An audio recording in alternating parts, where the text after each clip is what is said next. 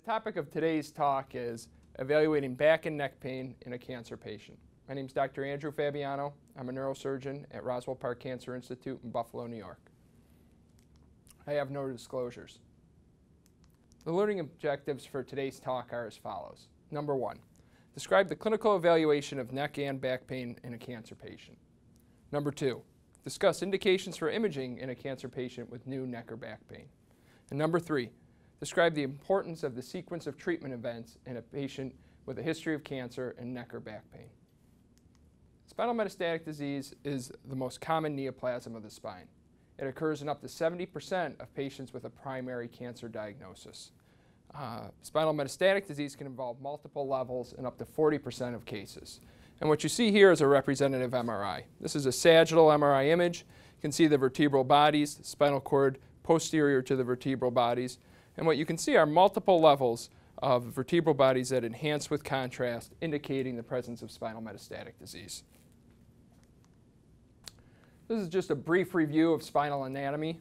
These are representative sagittal MRIs of the cervical spine, the thoracic spine, and the lumbar spine. And what you see in each case is anteriorly you have your vertebral bodies. Between the vertebral bodies are intervertebral discs.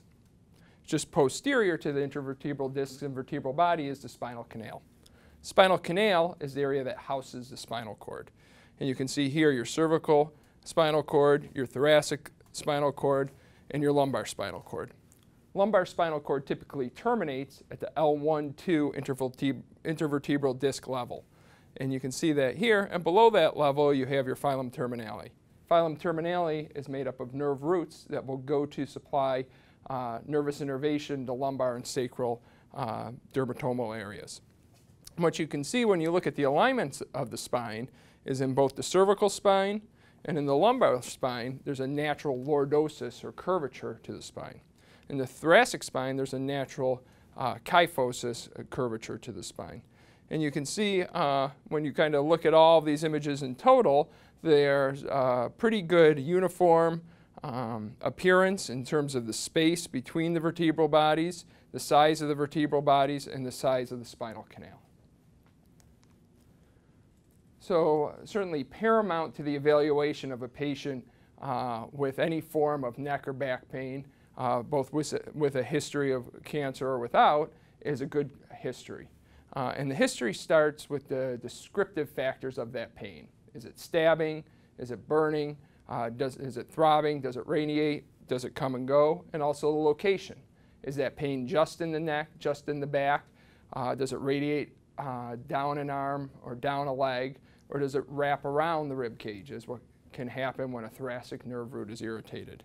Certainly you want to differentiate between axial loading type pain and radiculopathy. Axial loading pain is pain that occurs when a patient is upright. Typically the spine supports a person when they're standing upright. If the spine has lost some of its ability to support you, when you stand up against the force of gravity, you'll experience pain in that region. And so if you want to elicit whether or not a patient has axial loading type pain, you ask questions whether they experience pain when they're upright, do they experience pain when they're walking around, and does that pain improve with recumbency? You want to ask if this is old or new pain. Certainly if this is a pain that a person has had for 30 years, it hasn't changed, your index of suspicion of spinal metastatic disease is much lower than in a person who has no history of back or neck pain and now experiences worsening neck pain over the past 2 months. Is there any sign of neurologic dysfunction? Does the patient have new weakness or numbness? Has the patient started to use an assisted device, a new cane or walker in order to get around? Certainly needing to use a cane is something that's not normal, and that should immediately alert you that there could be an issue. One more subtle question to ask about proximal muscle weakness is, does this patient, ask the patient, do they have difficulty getting up from a chair, difficulty going upstairs? And that may alert you to proximal muscle weakness that isn't noted in other events, such as typical walking. And you also want to ask about bowel and bladder incontinence. That typically occurs once a patient's spinal compression is more advanced. However, Isolated bladder incontinence in particular can sometimes be one of the first signs of spinal cord irritation. The next step after a detailed history is a physical exam for your patient. You certainly want to test for patient strength. This includes individual muscle testing. You also want to test the patient's gait. In some cases of spinal cord compression and proximal muscle weakness, patient may have full strength or near full strength individual muscle testing, but on gross testing such as gait or tandem gait, they have difficulty. You want to test the patient's sensation. Certainly test for any signs of upper motor neuron dysfunction or long track signs like hyperreflexia or clonus. When you look at all of these together, again, if this is a patient you've been following for a long period of time, even a subtle change in their neurologic function should prompt you to look more closely into whether this patient has spinal metastatic disease. So when you're evaluating these patients in your office, certainly any patient with a known history of cancer and a new back or neck pain, new neurologic dysfunction, you should have a high index of suspicion for spinal metastatic disease. You should always consider spinal metastatic disease in your differential diagnosis in a patient who has a history of cancer and has new neck, back, or low back pain. And while in patients who have degenerative disease and report a new back pain, you may initially have them go through a round of physical therapy or observe them with non-steroidal medications. If patients have a history of cancer, the treatment algorithm is different. In these patients, once they present with this new neck or back pain, new neurologic sign, you should progress directly to imaging to evaluate the affected area. In patients with new weakness, again, you should have a high index of suspicion for spinal metastatic disease if those patients have a history of cancer. Any sign of imbalance or any new need for an assistive device like a cane or a walker should prompt you to have that patient undergo imaging of their affected area of the spine. The typical progression, if untreated, in patients with spinal metastatic disease is first they have some imbalance, then they use a cane, then they use a walker, and then they're in a wheelchair. And certainly we want to identify these patients as soon in that course of progression as possible so that we can prevent them from further neurologic deterioration and also preserve their current level of neurologic function. So just a brief recap, patients with a history of cancer and a new pain in their neck or back, patients with a history of cancer and a new neurologic deficit or sign or symptom, those patients should undergo MRI imaging of the affected area. Also included in this slide are those patients who undergo screening scans. So in some instances, patients will undergo periodic CAT scan screens in order to evaluate for their primary disease. If in those screening images lesions are seen anywhere along the spinal column, they should then be further identified, clarified with an MRI image. Certainly, MRI imaging is the standard imaging that's used to evaluate spinal metastatic disease. Lesions typically will begin in the vertebral body, and they have a propensity to extend through the pedicle and destroy the pedicle at the affected level. And what you see here is just, again, representative MRI imaging. You can see this sagittal MRI of the thoracic spine. You have your vertebral bodies that are nicely uniform in terms of their size and shape. And then at the affected level, this lesion enhances with contrast. It's gone from a nice square to pancaking down to a longer, thin vertebral body due to a pathologic fracture secondary to the metastatic disease. And that portion of the vertebral body that has been herniated posteriorly is now compressing the spinal cord. And you can see the spinal cord is pinched off at that level. There's T2 signal change, or a sign that the spinal cord is affected both above and below that level. If you look at the axial imaging, this dark circle here is actually the area of the spinal cord. The white mass around it is contrast-enhanced tumor that has now encased the spinal cord. It is affecting the spinal cord, and in that patient, the patient developed myelopathy and also weakness in the lower extremities. So in patients with a newly identified spinal metastatic disease, they should be evaluated by a spinal surgeon and also their medical oncologist. The workup at that point is really twofold. One, you need a spinal surgeon to evaluate that patient, determine if they're a candidate for surgery, determine the extent of neurologic dysfunction. You also need to have an overall evaluation of the patient's cancer status, and that's where the medical oncologist is involved to get updated staging scans and evaluate the patient's overall status. If the patient has weakness or myelopathy, corticosteroids may be initiated. Certainly, if you're going to initiate corticosteroids, the patient should also be on GI prophylaxis. In some patients who don't have significant weakness, corticosteroids won't be initiated to avoid the toxicities associated with those medications. So there are several treatment options available for spinal metastatic disease. Those include observation, medical management. In some instances, a patient will be kept on their current chemotherapy regimen with just closer surveillance of their spinal lesions, radiotherapy, surgery, a combination of those different treatments, and also kyphoplasty, which is a minimally invasive surgical procedure that's used to treat the pain associated with a vertebral body lesion. So the treatment goals in a patient with spinal metastatic disease include preservation of neurologic function, tumor control, overall patient survival, and decreased pain. Categories of patients with spinal metastatic disease are really grouped into a few different categories. One is those patients with myelopathy as compared to those without myelopathy, those patients with spinal instability as opposed to those without spinal instability, and those patients who are neurologically intact without spinal instability.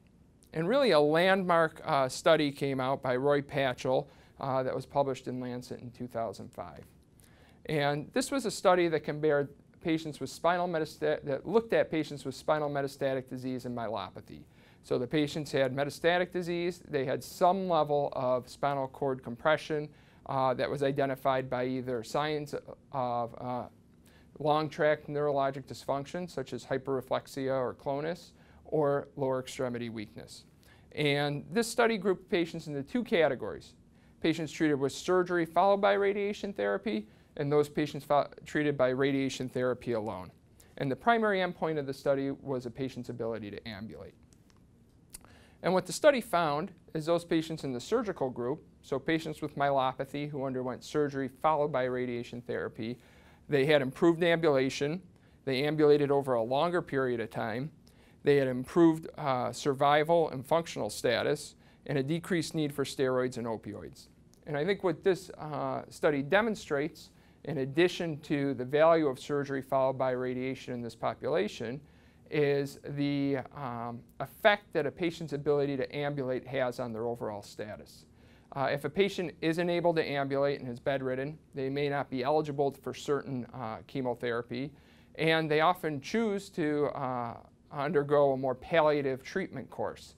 Certainly not being able to ambulate greatly affects a person's quality of life, and so by preserving a person's ability to walk, you also preserve their ability to get future treatments for their primary disease.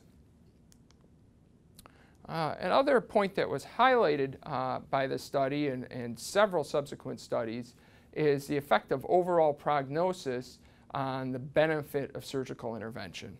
And really, certainly what I use in my practice and what is fairly standard is that you want to only operate on those patients who have a greater than 6-month prognosis. And so that just again highlights the importance of a multidisciplinary approach to these patients. Medical oncologist's input in describing the overall patient prognosis is very important consideration prior to electing for a patient to undergo surgical intervention. And this is just, again, a representative CT scan of a patient who underwent surgical intervention. This is the patient who we saw her MRI before. She underwent a corpectomy at that level with an expandable cage placement. You can see there's no longer any material that's herniated posteriorly towards the spinal cord. There's also a lateral plate that's put into place, and you can see she has good spinal alignment. One additional point that's very important to note it relates to the timing of surgery and radiotherapy. Surgery should be performed prior to any radiation therapy for spinal metastatic disease. those patients undergoing radiotherapy followed by surgery actually did much worse than any of the either two groups. What happens is once a patient's undergone radiotherapy to a spinal level, that level is hypersensitive to pain in the future. So if a patient undergoes surgery after their radiation treatment, they're much more likely to have a protracted hospital course and ultimately much more likely to enter hospice care. So in almost every case, we try to avoid operating on patients once they've undergone radiation therapy. And so what that, again, highlights is the importance of surgical evaluation prior to any radiation treatment. And in those patients who have spinal instability, meaning they have axial loading type back or neck pain, their spine is unstable, we recommend stabilizing that spine prior to radiation therapy. And this is just it's a very busy slide, but it's a representative algorithm from the NCCN National Guidelines on the Treatment of Spinal Metastatic Disease. And it basically sums up what we've been talking about.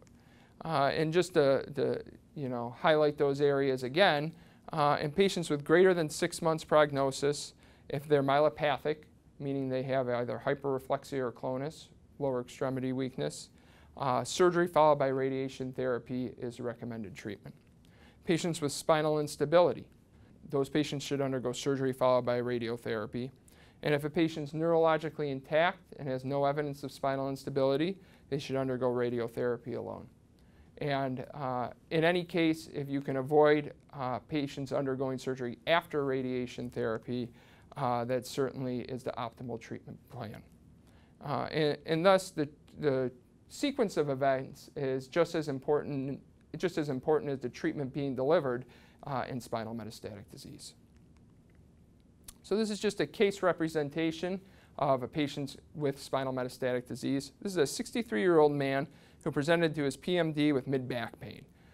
This was new pain for him. He reported that he would occasionally have pain in his low back off and on, but this mid-back pain was something new. He did have a history of prostate cancer, and his PMD noted that his patellar reflexes were hyperreflexic bilaterally, and this was a new finding. So he had the patient undergo an MRI of his thoracic spine. And what you can see here is multi-level vertebral body disease. There are multiple areas where spinal metastatic disease has entered into the vertebral body. You can see at the T7 level, there's a pathologic compression fracture. Again, you have your nice block vertebral body, pancake down, the posterior portion pressing against the spinal cord at this level. You can see there's also epidural disease posteriorly, which is further compressing the spinal cord. If we look at the axial MRI sequence, here's the vertebral body. Here's the ribs coming off. This is the spinal cord right here. You can see that there's a great deal of epidural tumor that's within the spinal canal compressing the spinal cord. So the patient was referred to a neurosurgeon. He underwent full screening images and evaluation by his medical oncologist. He was determined to have a prognosis greater than 1 year. So this patient underwent a thoracic laminectomy, epidural tumor removal, spinal stabilization procedure. And you can see on just these plain x-rays, this is the lateral, this is coronal view, the screws and rods that were inserted for spinal stabilization. The patient did well postoperatively and subsequently underwent postoperative radiotherapy. And the patient maintained his ability to ambulate, and he had a significant decrease in his pain following the procedure. 2 years postoperatively, the patient is pain-free. He is able to ambulate without assistance. His primary disease remains under control, and he's had no recurrence of disease at the affected levels. So just in summary, spinal metastatic disease is a very common problem. In patients with a history of cancer and new neck or back pain, physicians should have a very low threshold for imaging. And if spinal surgery is to be performed for spinal metastatic disease, it should be performed prior to radiation therapy. So thank you very much. I appreciate you spending the time to view this talk, and it's been my pleasure to be able to present it to you.